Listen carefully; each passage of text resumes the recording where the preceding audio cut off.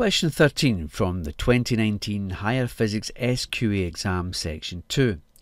A student investigates the charging of a capacitor.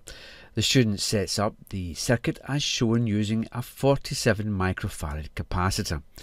The interface, you can see, is connected across the resistor and data is collected into the laptop. The capacitor is initially uncharged. The switch S is now closed. A laptop connected to an interface displays a graph of current against time as the capacitor charges.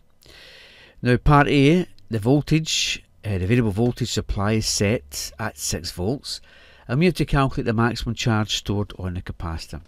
So we know that the variable voltage supply is set at 6 volts, and that will be the potential difference across the plates of the capacitor when it's fully charged. That'll be when it has its maximum charge across it. So we know the voltage across the capacitor at this point is going to be 6 volts. We know the value of the capacitor is 47 microfarads, which is 47 times 10 to minus 6 of a farad, and we're after Q, which is the maximum charge which is stored on the capacitor plates at that particular potential difference and capacitance.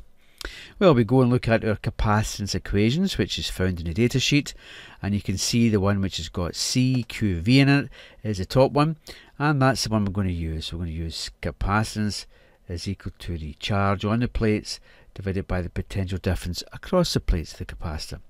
We want to find Q, so we have to rearrange. So Q becomes equal to C times V. Plug in the numbers. Q equals 47 times 10 to minus 6 farads multiplied by 6.0 volts, and if we do that on our calculator we end up with 2.82 times 10 to minus 4. Remember, coulombs is what the charge is measured in, and don't get that mixed up with C for the capacitance. We can do it to 2 significant figures, so to 2 significant figures would be 2.8 times 10 to the minus 4 of a coulomb, and that's your 3 marks. Question 13, part B. The graph, which has been taken from the data, shows how the current I varies with the time t as the capacitor charges. Switch S is opened and the capacitor is discharged. The resistor is now replaced with one which has a greater resistance. The switch S again closed and the capacitor charges.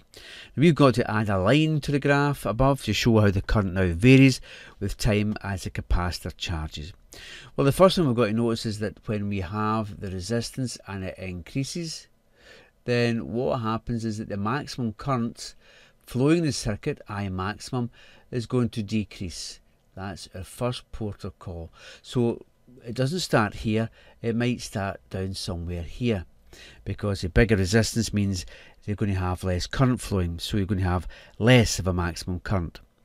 Now, because the resistance is increased, the current decreases, therefore the capacitor will take longer to charge up. It's a bit like a tap on your sink. If you increase the resistance of the tap, you get a smaller dribble of water. So what's going to happen is that the current is going to take longer to get to the point here, so it's going to take a lot longer away down here, down there like that, if I can make these wee dots, and finally it goes along here till it's fully charged and there's no current flowing.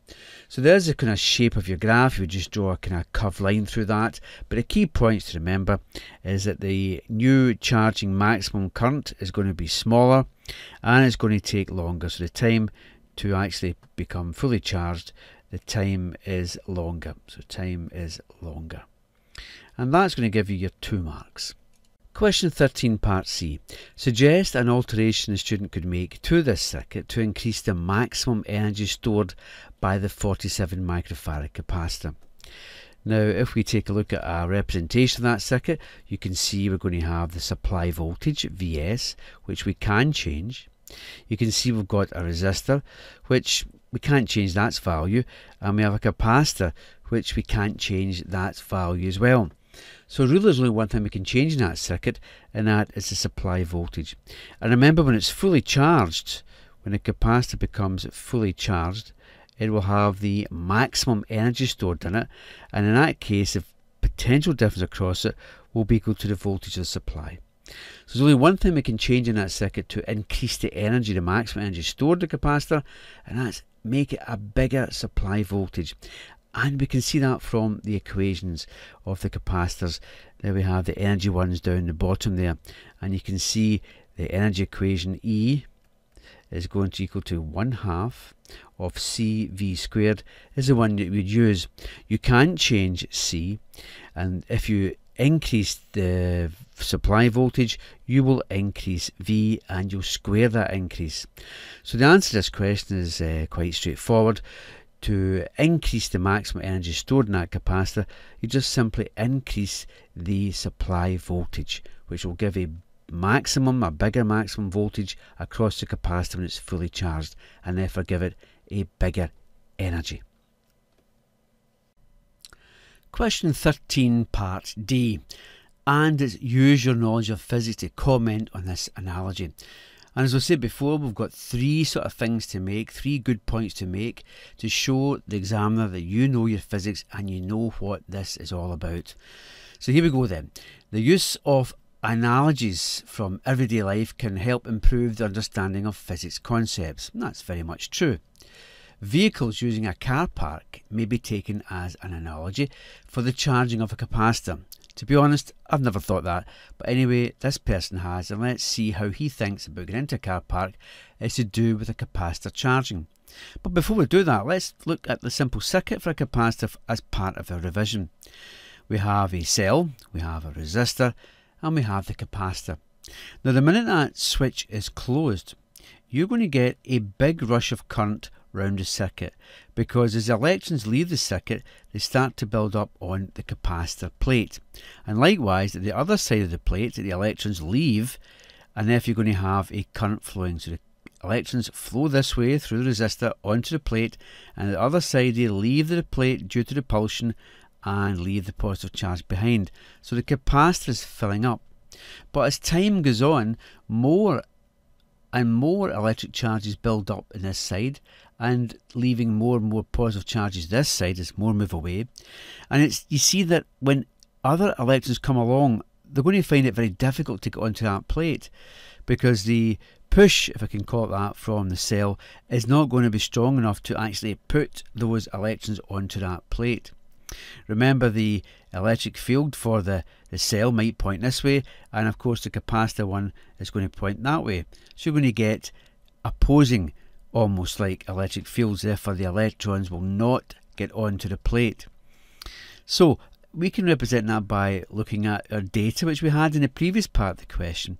You can see we have a big current at the start, and as more and more electrons run onto the plate, therefore the current is going to be reduced, because more and more electrons are going to find it harder to get on the plate. So the current reduces down to it's fully charged, where the two fields oppose and no electrons can move, therefore there's no current. So at this position of the graph here, we have the capacitor fully charged. Now the same thing can be thought about with the car park.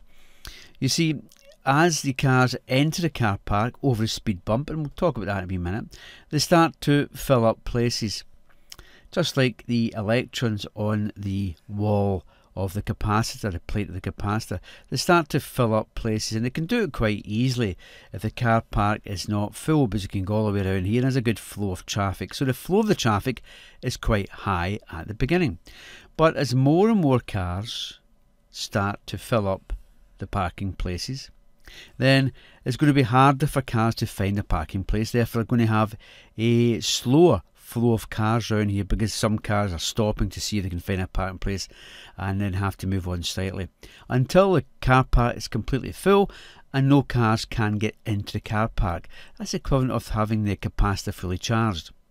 Now the speed bump is very interesting, because that speed bump could represent the resistor, because if the speed bump is high enough, cars will slow down to come over the speed bump, and as a result of that there'll be a smaller flow of cars into the car park.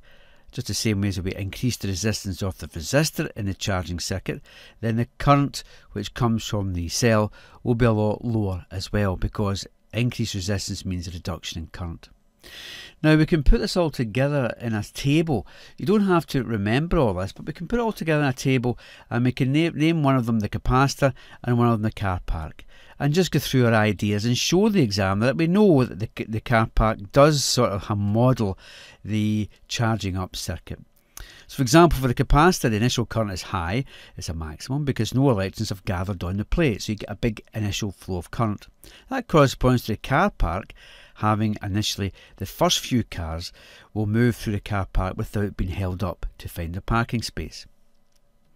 The next point, the current reduces to the fact that the more electrons gathering on the plate, thus preventing more electrons approaching because they are being repulsed, and therefore the current decreases. And the car park's got the same analogy. As the car spaces fill up, then the cars start to be held up at the entry point and in the car park while they're looking for a free space. You've got this reduction of current. Finally, the capacitor is fully charged and the potential difference across the capacitor opposes any more electrons being pushed onto the plate. That's when the two electric fields from the cell and from the capacitor actually oppose each other, so no electrons will flow. And that corresponds to the car park scenario when the car park is full. No more cars can enter or go round the car park. And our final point, if we want to labour it, is the changing of the capacitor depends on the resistor of the circuit. The charging, of the capacitor depends on the resistor on the circuit. If you have a big high resistance, then the charging time will be a lot slower. In the car park, if you make the speed bump bigger, then the flow of cars into the car park will be lower as well. So there you have a sort of kind of good model, and it's a really good model, and it pays you to study that model and learn all about a capacitor through the actions of cars going into a car park.